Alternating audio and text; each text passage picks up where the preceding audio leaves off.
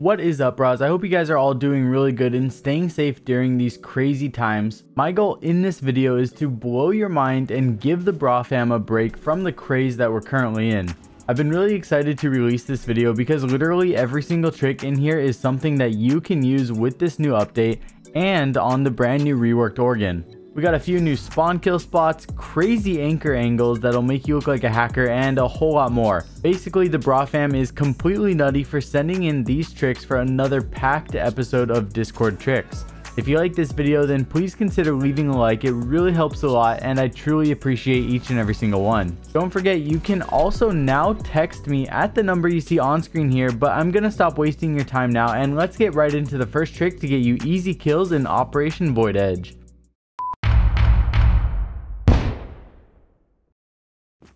Up first is gonna be the across the map angle into parking, and what's funny about this one is that you could do this before the rework, but one of the changes they made to this map is by adding that metal sheeting that blocks the line of sight from big tower door to parking. And to be honest, if you died from this big tower door before the rework, then that is 100% your fault. That is such a freebie spawn peek, and now look what's happened. This metal sheeting was added to help the people that cry about spawn peaks that should be a free kill for the attackers, and now it's going to help us spawn peak because now the main threat to the spawn peeker on big tower has been completely blocked. And so now we can just open up the garage, shoot through the garage door, and it's an even better spawn kill since the attackers will need to be keeping their crosshairs in the garage and then into the map as they enter and cross this line of sight. They are not going to be expecting something like this at all.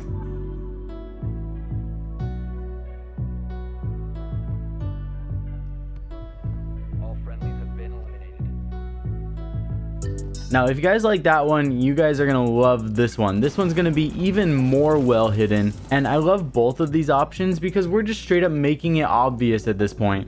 We want someone to think that we suck by obviously opening up this window in small dorms, because if you or I saw that, we'd probably think, wow, this dude does not know how to be sneaky at all, and we'd go peek it for the easy pick, right? Well, we're going to be 47 steps ahead yet again by being all the way in the back of dining room, elevated on this table with the sideways table protecting your body with just your forehead peeking over it, with the hole in the wall going through the garage with an ACOG. You'll see in this example how nearly impossible it is to see this defender from the outside, and I don't know if it's the color of the map or maybe the outside lighting or some mix of both of them, but this is so hard to see, and I'm going to be staring straight at him on the table from the outside and I still can't really make out if it's the actual player. By the time the attacker goes to the wall, the defender is going to take the head off of them since this angle goes sideways for a deep line of sight just a couple of seconds outside of the spawn.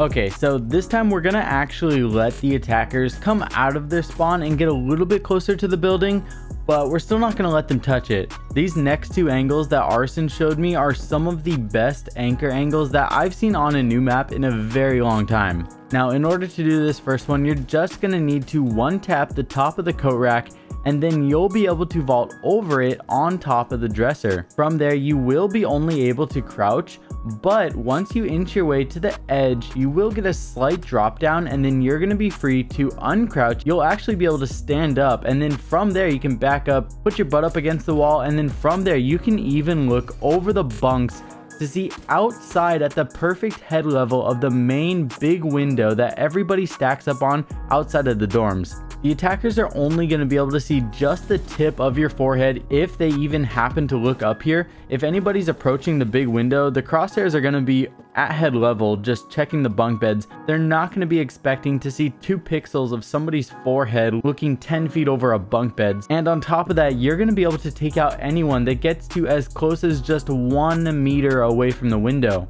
Of course, if the attackers come from the other side of the map and do like an armory push, then this spot is still great because it is not expected at all as of right now to see somebody up here.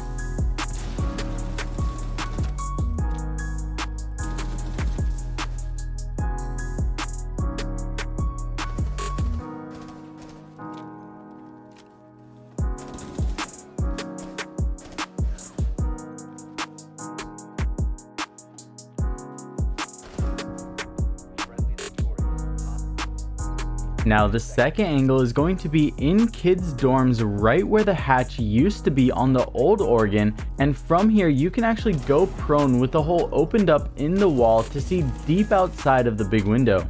If you and a friend like anchoring and one is on the dresser with the second one over here, it's going to be so annoying to attackers when they get anywhere near the big window. This angle can actually see crazy far outside also, and is really close to the top of small tower even though you're prone. And with the colors again, just with the combination of the attackers being outside and the lighting, plus all of the brown on the interior, it just makes it so hard for attackers to see you through the chains and the smoke of the bomb. Of course, the best counter to all of these spots is to use your drones, right? So if you do have another teammate that can play like an intel denial or some sort of comp like that, it's going to escalate all of these spots even higher on the charts.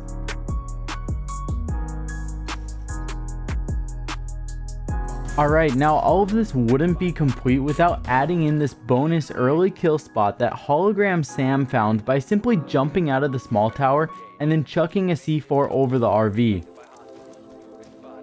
Now if you want to get an early rage quit on the team, then you can have a player do the C4 and then have a second one back in dining room watching for any survivors that might come around for the chase. Now just imagine the comms of the attacking team when one dude gets flown back into spawn with a C4 and then the player coming in for the refrag gets one tapped by a doc with a Halloween mask popping his forehead over a table 3 rooms away. Now I'm not claiming to be any sort of mathematician whatsoever, but I'm pretty sure that equals at least one Alt F4.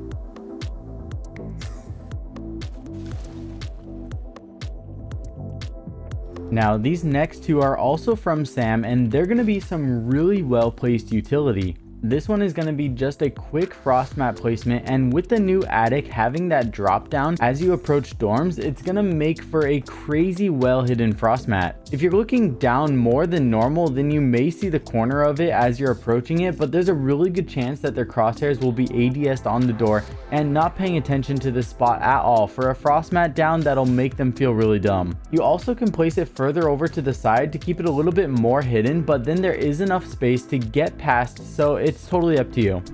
You could even place it over the vaultable ledge just in case someone chooses to do that too.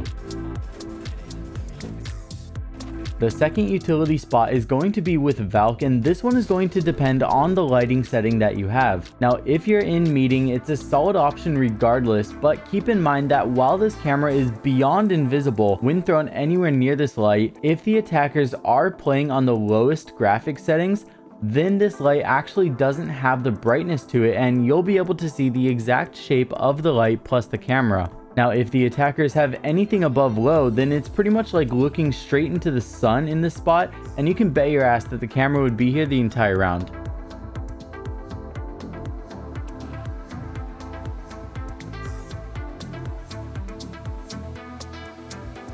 Up next is a throwback to one of my first popular siege videos I've ever made, and it was this thermite trick where when placed above a reinforcement, you can take out huge sections below even when muted and electrified. Well, Mogi here submitted another awesome place you can use this, and it's for when you need to attack the dining room and after you take small tower. Once you do have this opened up, I'm also going to show you a sick angle to hold. So there's going to be 2 tricks that you can use in a series to absolutely crush this site.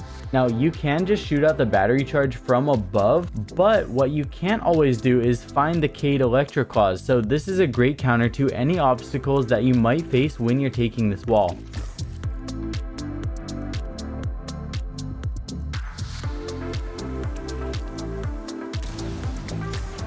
Once you do have this wall opened up, you will be able to vault over it back and forth, but before you do that, you can vault on top of the wooden sheets and concrete inside of small dorms to get a tight angle through the sideways table and into the kitchen door. Man, this sideways table is literally just the nuttiest table in all of Siege, isn't it? That's literally 2 insane angles that we're using it, and it's on different parts of it.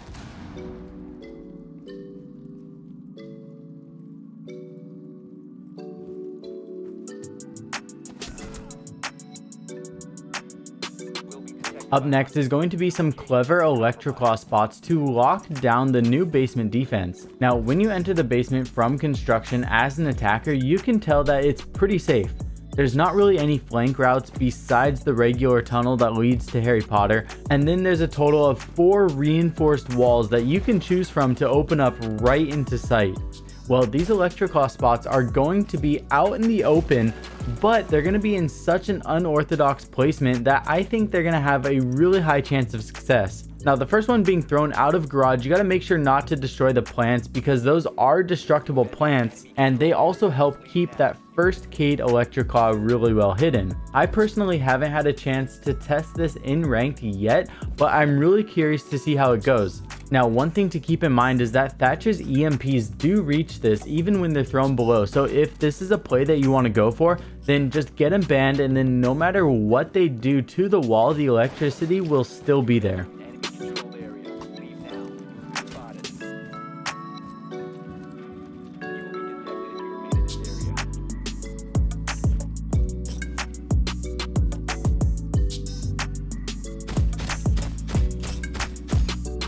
Up next, we're going to be giving some more love to the attackers, and here's a crazy angle to go for a similar pre-fire onto the dorm's big window that we used to do by vaulting on top of the car and then parkouring our way up the fridge.